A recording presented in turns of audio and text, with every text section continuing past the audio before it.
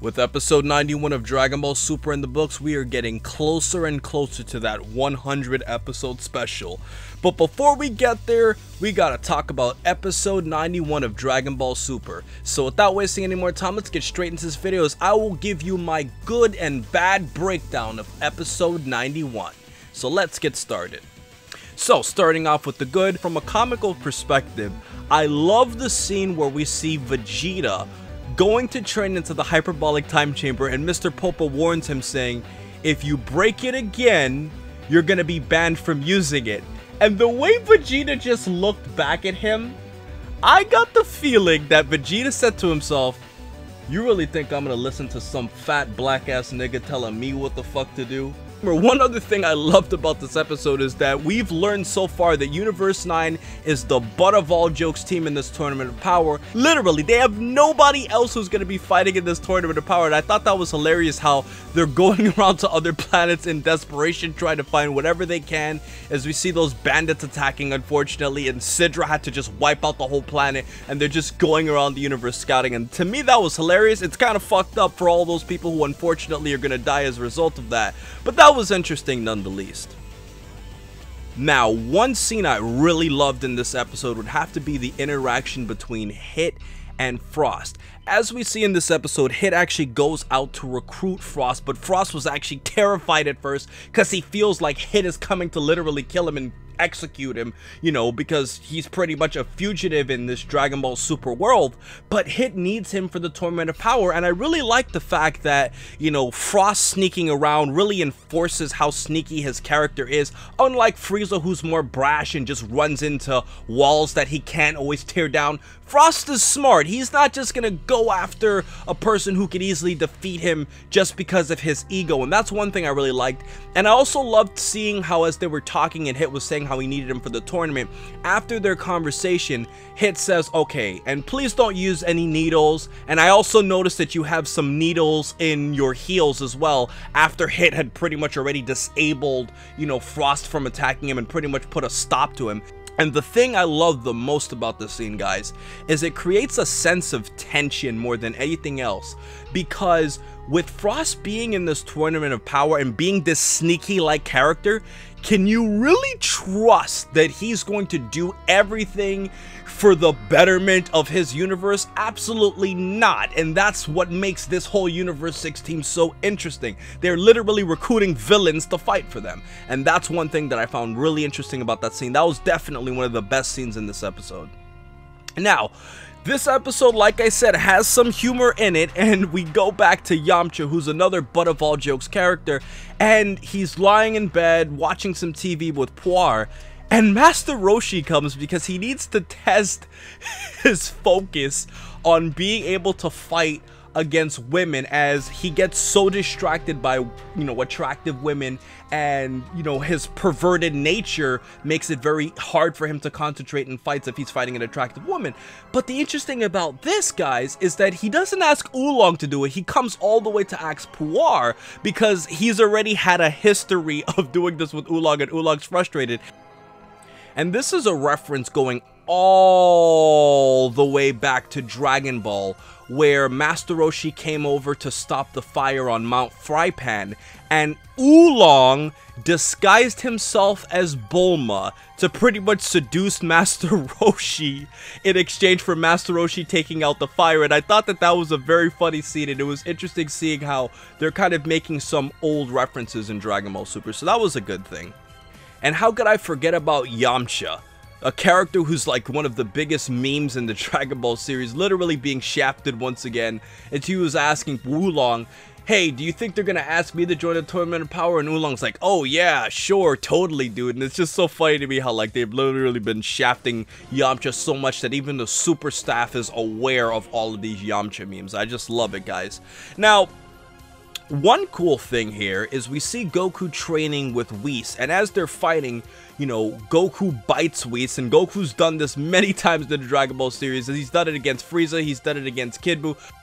Now, touching on people in other universes, we see Casserole once again, who is the pilot of the Pride Troopers, and we see a little bit of Toriyama-esque gag humor as Casserole is trying to save this alien cat who ran up, you know, this platform, and he could easily fly to this cat or jump over and grab him, but he doesn't want to startle him so he doesn't, you know, get electrocuted and die.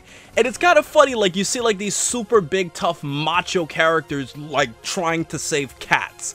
And in addition to this, I also noticed that the two inhabitants behind Casserole bear a very strong resemblance to the Namekians from Dragon Ball GT. So that's also another thing I noticed there. Furthermore, one universe that we really haven't known a lot about is Universe 2, but this week actually taught us some stuff. In last week's preview, we saw a girl with green hair in the preview, and I was wondering what that character actually was. I said that she would definitely have to have a role with this episode if they would put her in the preview, and it turns out that this character's name is Briand de Chateau. And after brushing up on some of my French after I looked at my old high school dictionary, her name can translate literally to Briand of the Palace, because Chateau in French literally translates to palace.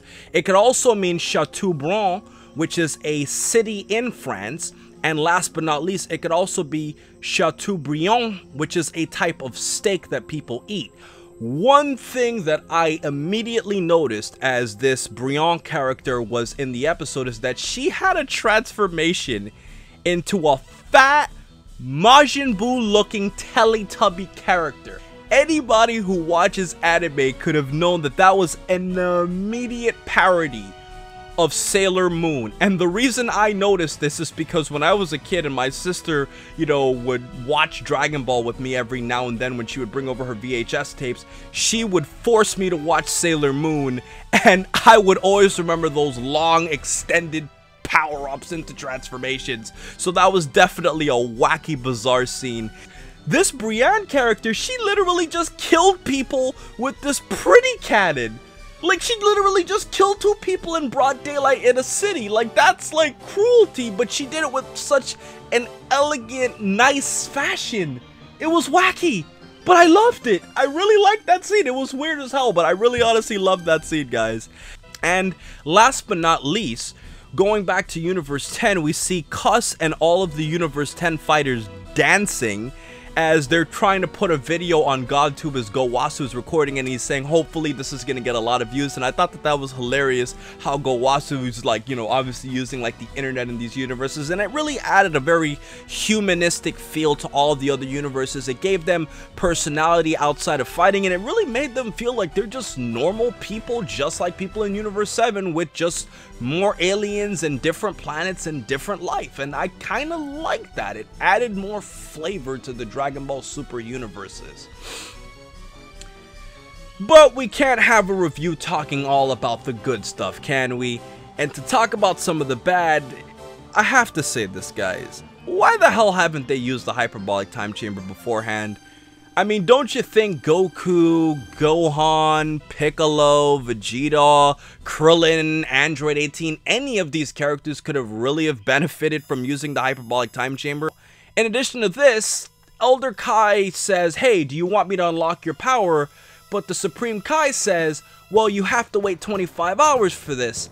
And I'm thinking to myself, do you know how much bad shit has gone on in Dragon Ball Super with villains or people that Goku needed to fight, and you're all of a sudden deciding that you want to bring out Goku's power now, unlock Goku's potential now? So all these years have gone by and you never fucking thought about doing this shit beforehand. And in addition, guys, I cannot exclude this from the video. Do you really expect me to believe that Zeno, of all people, has absolutely no clue about how the universes work, and he's just finding this out now? So us who watch Dragon Ball Super as we see the episodes unfold knew about this a long ass time ago. And Zeno, who's like the god of the god of the gods, knew none of this for all of these centuries and millennia, or however long he's existed. Even if he's childlike, he's had no clue. And last but not least, guys, the number one problem I had in addition to Zeno would have to be the fact that Mr. Satan calls Bulma late at night. And there was a nice little scene before this where Bulma had a nice motherly smile as she's putting Bra to bed. But Mr. Satan calls her to tell her that Boo is asleep. And I'm gonna make a video later on this week talking more about this, but to me, guys, it's like this shit is happening all over again. This fucker sleeps whenever they just want him to sleep to make the plot more intriguing without Majin Buu, because he could just turn everybody to candy and just throw them out of the world of Void and just make it too easy. Or maybe he's too much of a gag character and we need to make it more serious. Whatever reason they have, they keep shafting Majin Buu, guys, and I'm sorry, but I just hate it. It's like you've made this joke go on too long now. But overall, guys, to talk about some discussion points where I want you guys to give me some of your thoughts on these unanswered questions. Seeing Yamcha lying in his bed with Puar, and seeing how Puar can transform into an attractive woman, and assuming that Yamcha is single or doesn't have any women on the side, my friend Jax Blade and I have often wondered, any time of the day or night, that Yamcha might ask Puar to turn himself into a sexy woman, similar to what Naruto does with the sexy jutsu in Naruto, just so he can have some nice fun and action at night, guys.